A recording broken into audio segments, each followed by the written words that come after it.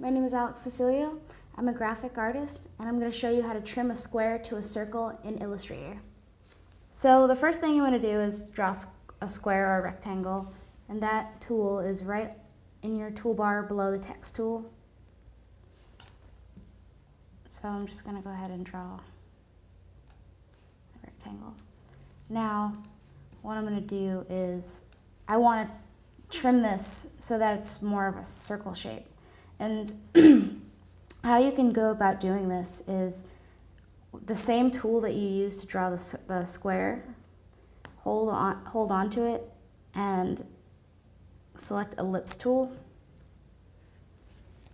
And then you can draw, you can draw whatever, however you want your circle to fit. But, so you put it right in the middle like that. And this, what you can do then is select all of it.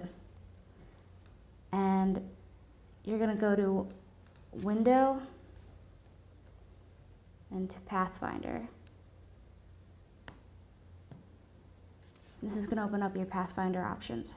And so you can really mess around with these because they'll help you to define this trimmed square. So the one you're going to really want to use is the intersect, and it's the third button in. And when you click that, it's just going to trim up your circle. And there you have a trimmed square to be a circle. My name is Cecilio, and this is trimming a square to a circle in Illustrator. Thank you.